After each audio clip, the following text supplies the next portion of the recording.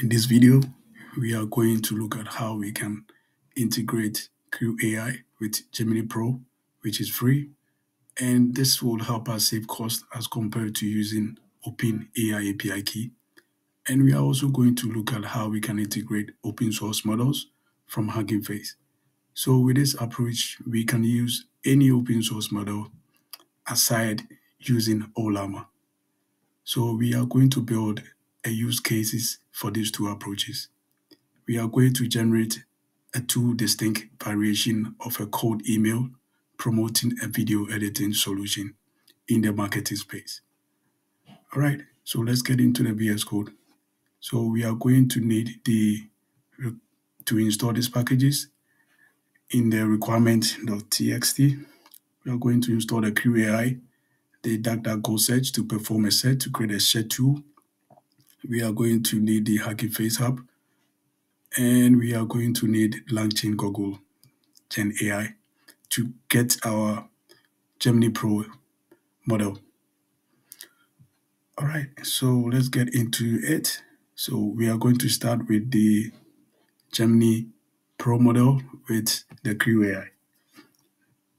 So before we do that, you need to install this requirement. All right, so when you go to your terminal, pull this up, and you can type pip install, that's our requirement, .txt. So when you hit enter, it should install all the necessary requirements to run this application. I already have that installed. So what we are going to look first is look at the Gemini Pro with the CrewAI. Okay, so I've already run this. So I'm going to walk you through this step by step. So we will need to import OS. We will need to get, so from LangChain Google Gen AI, we import the Chat Google Generative AI. So this will help us connect to the Gemini Pro model. And we are going to import the CrewAI. So we import the agent, the task, queue, and the processes. The process. So from LangChain.tools, we import the DuckDuckGo search run. And we create our Gemini Pro model. So we create a variable and we pass these parameters. So we pass the model to be Gemini Pro. The variables is equal to true to track the application, how it's running, to print history for us and see how it's executing. And the temperature is equal to 0.5. So you can change this per your need, and the Google API key. So this is how you can get your API key. So when you go to the makersuite.google.com and you go to create API key in new project, when you click on it, it's pretty simple. It should get you to create an API key straight away. I've already created my API key, so you can copy that and you paste it in here and you create a tool search. So you set up tool search that you want the agent to use. So you say tool search is equal to DuckDuckGo search run. So the search run will perform through the DuckDuck search go run engine. All right, and we define the agent. So we are creating the agent as the author. And we have three agents, the agent, the email author, and the market strategist, and the content specialist. Okay, so we want to create two distinct emails, the code emails to promote a video editing solution. So we are assigning these agents to help us do that. And we are saying that for the email author, we are saying professional, the role is a professional email author. The goal is to create concise and engaging emails. And the backstory is experienced in writing impactful marketing emails. So we are passing variables equal to true to track the conversation and allow delegation. So if you want to allow delegation, you can say true. Otherwise, you keep it as it is and you pass the LLM is equal to LLM. So in here, we are passing the LLM model that we've created here through the chat Google generative AI. And if you want to use a tool, you pass the tool search in here. And the next thing is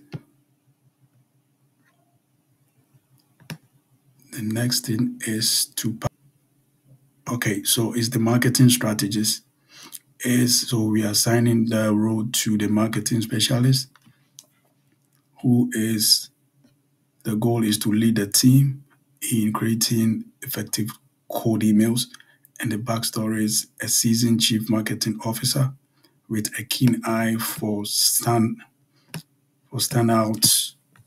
marketing content. And we are saying variables equal to true. And we can assign a delegation to be true. So it means that it can delegate any agent and assign a task to, and we pass the LLM. So in here, we are not passing any tool search. All right, so the next thing is we assign a content specialist as an agent, and we give it a role to content specialist. Goal is to critique and refine email content. And the backstory is a professional copywriter with a wealth of experience in persuasive writing. And we are allowing delegation. We are not allowing delegation, so it's equal to false, and we are passing the LLM. And we define the task. The email task is the description. We generate two distinct variations of a cold email promoting a video editing solution. And we want to evaluate the written email for their effectiveness and engagement and scrutinize the emails for grammatical correction and clarity. So we want to adjust the email to align with the best practices for the cold outreach. So you consider feedback provided to the marketing strategist. So revise the email based on all feedback, creating two final versions. And we are passing that to the marketing strategist. So who is in charge and can delegate. Okay. So we create a single crew and we say email crew. So we pass all the agents into the crew to form the crew, and we assign the task to the email task that we've created up here. All right, and we are saying the variable equals to true. The process is process.sequential, means that one step is going to finish and the other task will follow. And we print execution flow, print crew working on email task. And we are saying that email queue is .kickoff to run there. All right, so I've already run that. Let me pin that up. Okay, this one.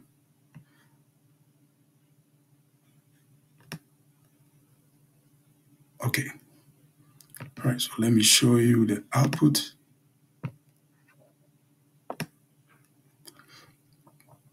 All right, this seems pretty straightforward. So with this idea, you can build powerful agent. Okay, so it says crew working on email task, working agent is the marketing strategist who can delegate and he started the task and writing the task. They generate two distinct variations, right, and revise the email based on all feedback. All right, so he started executing it, and because verbals was equal to true, it's giving us the breakdown of the execution. This is entering new crew agent executor chain. Do I need to use a tool? No. Final answer here, two distinct variations of the code email, promoting a video editing solution along with an evaluation of the effectiveness and the engagement. So it's giving me the first variation. So elevate your videos with our cutting edge editing solution. So it has the body and it says there recipient name, I hope this email finds you well. So I'm reaching out to introduce you to video editing. The name, the revolutionary tool that will transform your video editing. All right, so let's see. Let's give in some bulletin here. Edit videos with ease. And the last part is we are confident that the video editing solution name will help you create videos that will engage your audience and leave a lasting impression. To learn more about, please. All right, this looks cool. And this is the second variation. Unleash your creativity with our video editing solution. Signing the body of the email. Are you looking for a video editing solution that will help you unleash your creativity and create stunning videos? Look no further than the video editing solution name. All right, it is awesome. So this is the performance of Gemini Pro with the CrewAI, and it's giving a very great output. All right, and saying how it's evaluating it, evaluation, both email variations are effective in promoting the video editing solution. They are clear, concise, and highlight the key benefits of the software. However, email variation 2 is slightly more engaging as it uses more active language and includes a call to action. So it's actually giving me the best out of the two variations. All right. And it's saying that email variation 2 is slightly more engaging as it uses more active language and includes a call to action. Sign up for a free trial. So as you can see, I think it's giving me, all right, so this is the final output. I think it's the same thing. And it says the variation 2 is very engaging. Okay. All right. All right. So it says, so this is the variation 2, which is given, which is producing the most effective email and the recommended email. All right.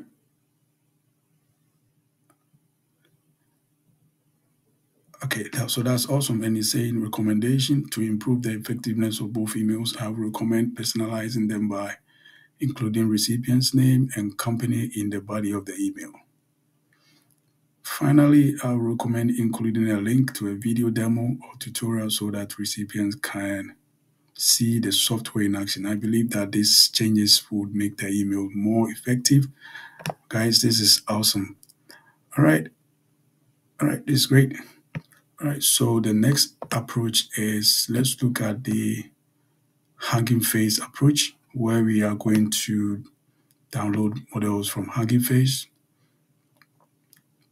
Okay, so it's the same procedure as the Gemini Pro setup, but this one we are using the OS environment. We are saying Hugging Face Hub API token, and we are passing our API token. I'm going to show you how you can get that. API.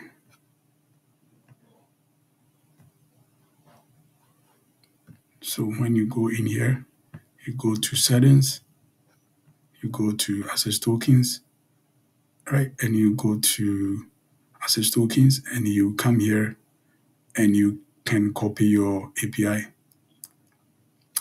key, all right? And you paste it in here, okay? And now, so we need to, the only change is, so from langchain community.llm, we import the Hugging Face app.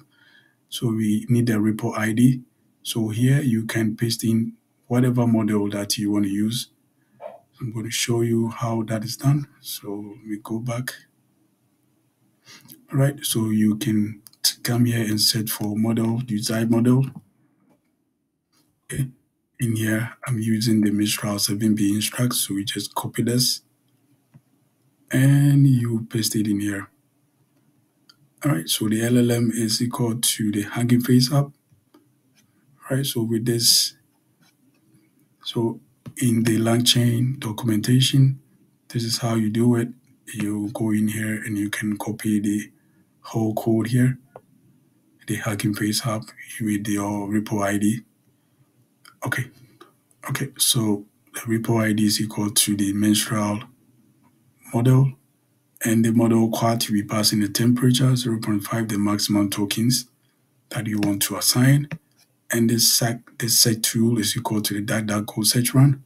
It's basically the same procedure, the email author, and we pass the marketing strategist, and we pass our content specialist and the email task. All right, so when we run it, this is the output. Pull this up and show you.